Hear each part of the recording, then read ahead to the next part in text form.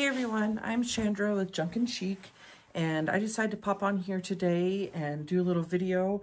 I'm working on a little piece and I'm gonna make some molds with you, and I'm also gonna apply some rice paper to my piece, and just thought maybe you'd wanna tag along and see how it's all done. So here we go. Get you closer where you can see what's going on. So what we use when we make our molds is we use Illumilite. It's a two-part, and we get these nifty little, just plastic little measuring cups or medicine cups. You can get them at your dollar store or Hobby Lobby, whatever's easiest for you. And today we're gonna be pouring a new mold in the Lily Flowers mold by Resign with Prima. As you can see over there, I already have a bunch of these poured. Or maybe we're going to pour them. Let me see if I can get this opened. Goodness gracious. Okay.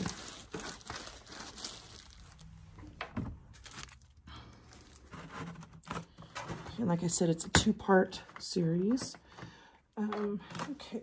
So there's no specific amount you have to use. Once you play around with it a little, you'll kind of know what you need depending on the mold size you're using. The important part is just to make sure that it's two parts and they're equal parts. So you can still find the measuring on this.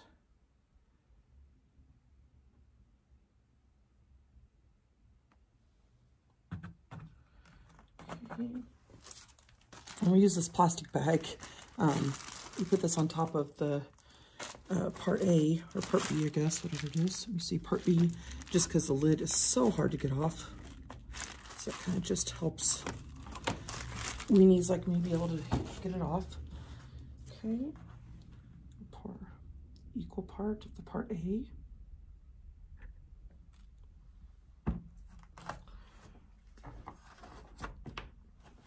Okay, so now I'm just going to take our little measuring cup and pour both parts in here.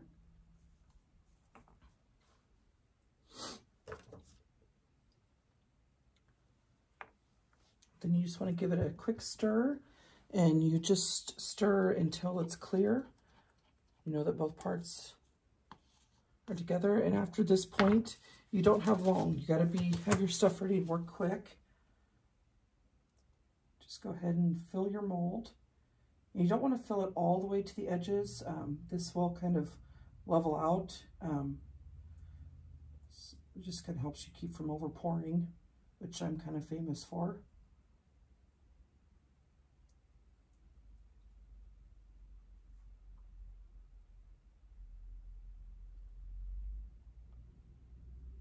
Yep, just about got it.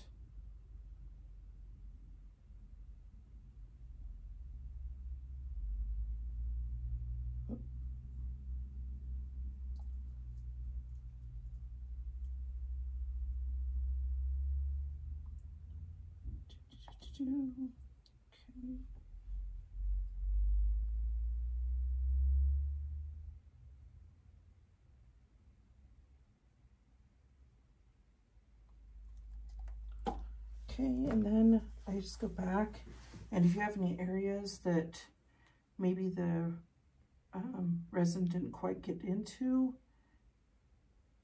you can go ahead and just dab or open it up almost with whatever tool you have available. Ours is a fancy dancy spatula that we got from dollar store. And then if you have excess, which a good pourer probably doesn't, but I am not a good pourer, so I get excess, and I just kind of scrape it off the top. That way, once this dries, it's just easier to clean up. Okay, so that is poured and doing its thing. That'll take about 10 minutes to set up. We'll come back to that in just a second. If you do kind of watch it, you'll notice that it's clear right now. This resin that we're working with, it will turn white once it dries. This is the quick setting. And then I'm going to kind of show you what, oops, get that out of the way, what we've done. So here's one that I already poured. I poured this morning. And so now what I'm going to do, I guess I don't do this on camera, but what I normally would do is paint these up. You can apply them to your piece and then paint them, or you can paint them first. That's kind of whatever you're doing and what your preference is. So while this bad boy is sitting up, let's take a piece of our rice paper. And this is, let's see. This is one of the new rice papers from Resign with Prima. It's Botanical Sonata. There you go. And it just comes in a sheet. When you get the rice paper, it does have a couple of creases in it from where it's folded in the package. Before the video started, I just laid it down. I took a piece of parchment paper over it, and then I put an iron on about medium heat, and I just ironed it out and ironed the crease out of it, so I would have it ready to go for you guys. So now let's go over to the piece while that's setting up. Maybe. Hold on, let me adjust you. Okay. So here is the piece that we're going to be working on. Let me turn this light up a little bit so you can see better. Okay, it's just a little small cabinet that needs some love. So, just like that. I'm just going to take the rice paper. I actually already cut it. It does come in a full sheet. I cut a piece of it off and already have it on here so you guys could see it.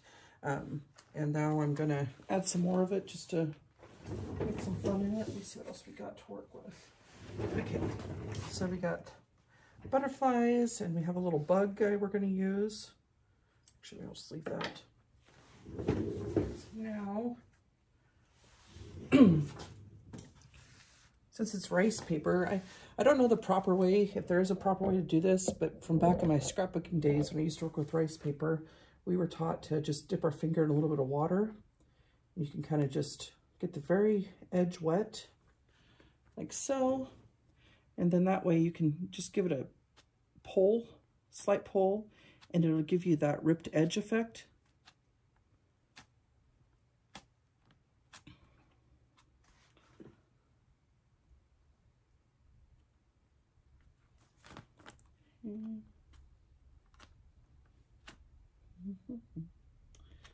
So I kind of new to the camera scene, so we're trying. Usually my partner in crime is here to help me. Like I said, I'm with Junk and Chic Treasures, and we're actually a mother-daughter duo, and we have turned our love into a business, and we redo furniture. And then we also sell for the companies that we use daily. This piece that you see in front of me, it's actually painted with a new collection from Paint Couture. It's the CC Remix collection, and the color that I chose for this piece was the Grateful Dead. It's, I don't know if you can see it on camera very well, but it's a very fun color because my favorite color happens to be purple, and this is a gray with a purple undertone, and it's just enough pizzazz, but yet it can kind of hang out in the neutral family somewhat.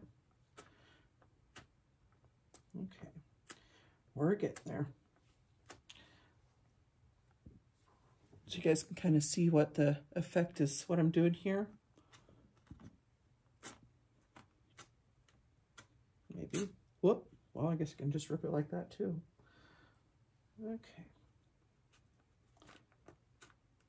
That's the good thing, I guess, about using your own creative mind, that you screw something up, you just keep rolling with it, because nobody knows what you were trying to do except for you.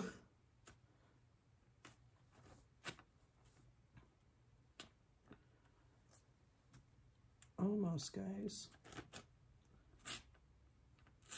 Oops, there we go.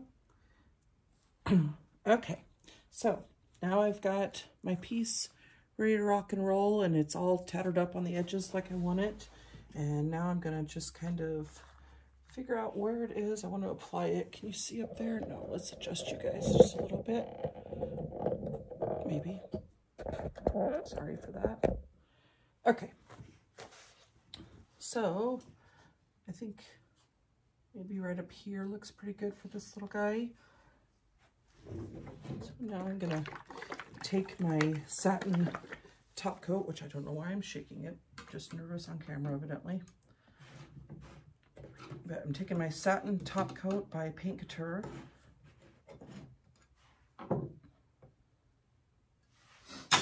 And then I'm going to stir it. And you give it a pretty good stir just to make sure it's all mixed up nice and pretty. Okay. Normally I'd probably stir it a little bit longer, but I did just use this, so we're gonna speed up the process a little bit and we know that's stirred. Okay, I'm just getting my brush out, and there's no rocket science to this. It's just kind of wherever you want to put it. So over in here looks kind of good, like we held it up. So I'm just gonna, oops, I'm just gonna make a mess on camera is what I'm gonna do.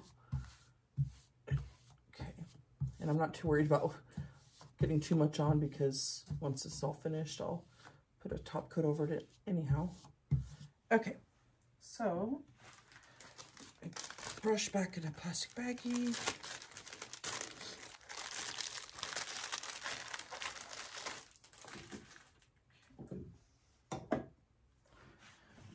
Now what do I do with the others? So I'm just going to kind of decide where I want it, which I think I'll do it about right in here. And I'm just going to stick it on there. Make sure I got all the wrinkles out of it. And I want that tattered look, so I'm just going to kind of push the ripped edges out into the clear coat so that it dries with that effect. Okay, now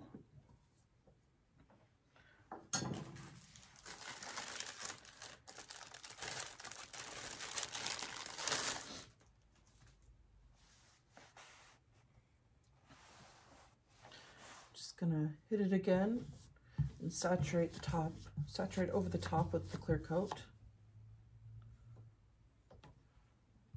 And something that I love about the Paint Couture top coat is that it actually goes on white, almost filmy. And when I very first tried that, let me tell you, I was pretty scared. I thought I was ruining my piece, but it turns out that that's the way it's supposed to be. It dries clear and level, and it's nice because then you can actually see where you've applied it for sure and where you haven't.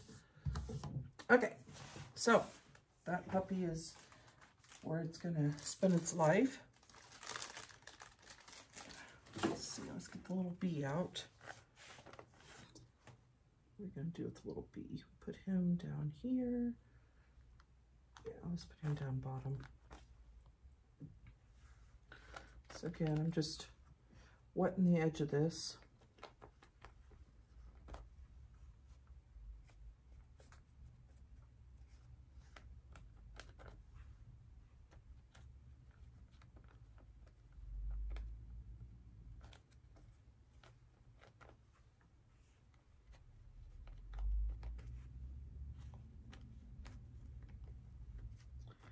Okay.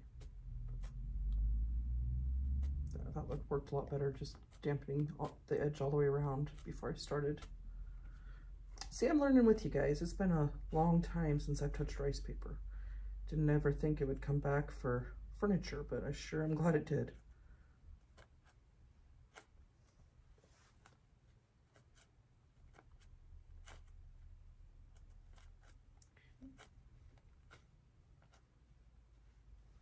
Okay.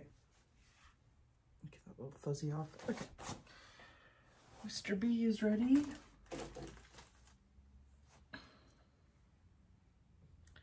And I think he'll go somewhere in here.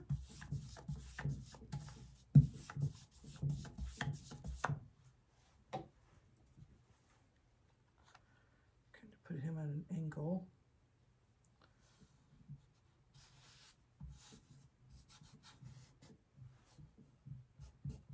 Again, make sure you get all your wrinkles out.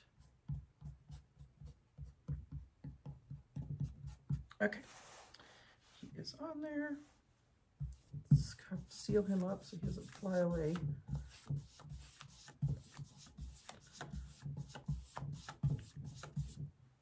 All right.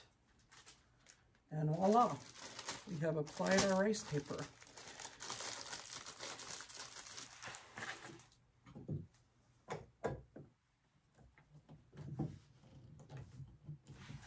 Okay, now let's go back over to our mold.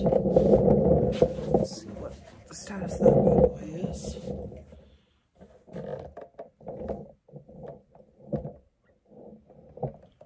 Okay, here we go. Move this back over. Not quite ready yet. The chemicals actually, they get hot when they are setting up. So that's one kind of way. You just tap on it and feel once it's white, and feel the heat. Once the heat's gone, then we'll test it a little bit. Okay, in the meantime, let's paint a piece and show you what we're going to do with that. Let's get out.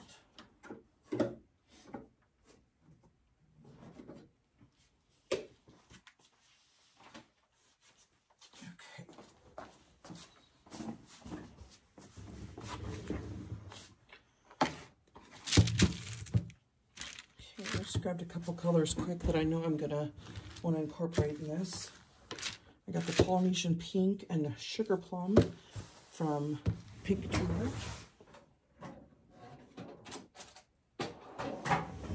Oops. Here I thought I was all organized and ready for the video, but looks like I'm not. But now we are. Okay. So like I said, these molds, depending on what effect you're going for, you can apply the molds to your piece and then paint them, or you can paint them and then apply them. I've always actually applied them and then painted them, but with this piece I wanted to, you know, try something different, and figured what better way to try it out than on camera with you guys. Okay.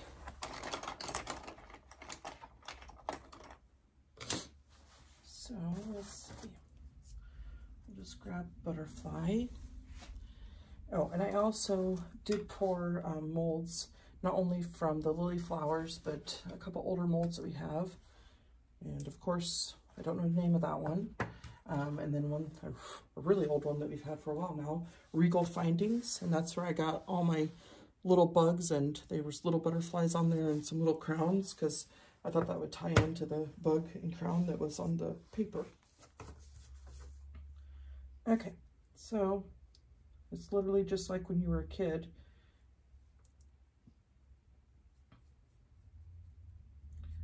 You just paint the piece however you see fit with what's in your mind for your creation. This creation, I'm kind of like color. I'm kind of a color girl. So with the entire piece being done in that Grateful Dead, really love the color on there, the shade, but I just feel like this piece definitely needs some kind of pop. So out comes Polynesian Pink, because if there's any color that reminds me of being a little girl, it's definitely this. It's your bubblegum bright true pink color.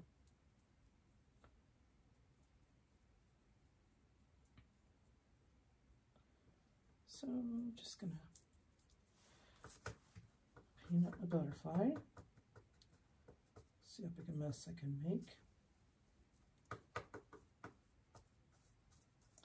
Sorry if I'm kind of a rambling fool. I'm trying to get used to this whole on-camera thing, but it's still very new to me and very weird. I at least feel like I'm talking to myself, and it's actually okay right now. But I'm not. I'm talking to you guys. Okay, Mr. Butterfly is definitely pink. Actually, I'm going to put the sugar plum away for a minute. I'll just do one example.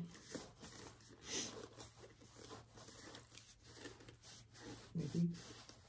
Okay, there's that.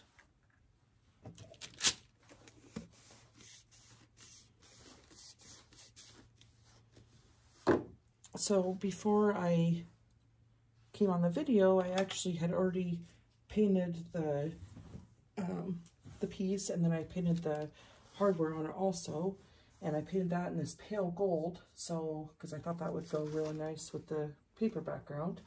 So I'll show off a metallic. The Paint Couture metallics are amazing. They're one of the best products on the market, in my opinion. And this is the pale gold.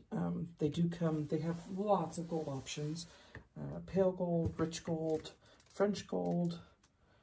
And that's all I can remember right now, but I know there's another one. It's rose gold.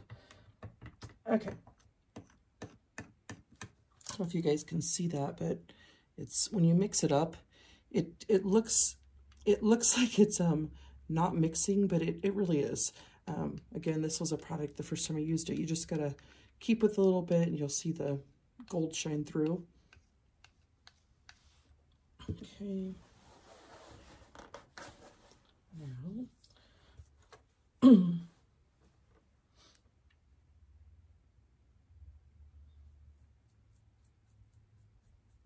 once my gold butterfly dries, I'm probably going to add some of this metallic for his body and his little antennas. Just have to see.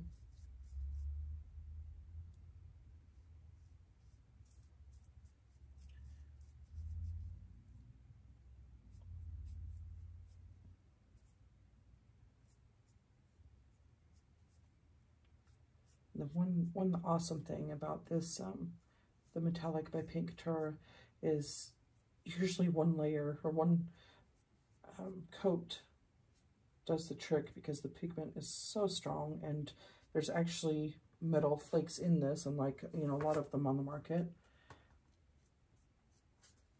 Okay, so I don't know if you guys can see my pretty pale gold piece. Okay.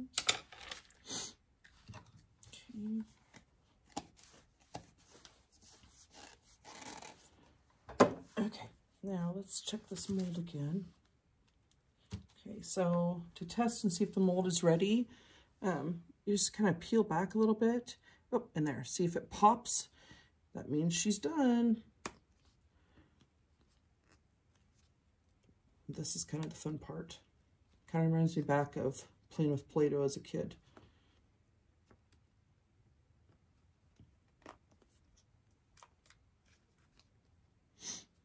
And it's going to still be pretty soft at this point.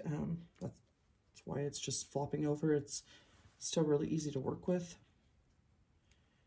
because this will eventually, as it dries, it'll harden. So once it's completely dry, you will have a nice hard solid piece. Okay, get out of there, mister.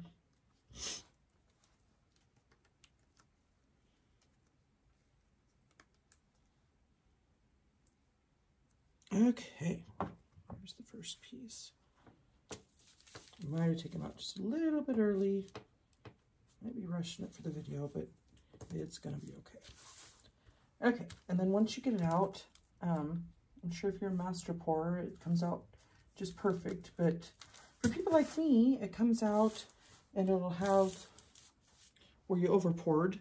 Kind of like, let me see if you can see that. Looks like this little area right here. So what I do, lay it on a flat surface, and then I got just all kinds of little tools, but I'm going to use my tweezers and just go around and grab it. Usually it'll come off whole. Okay.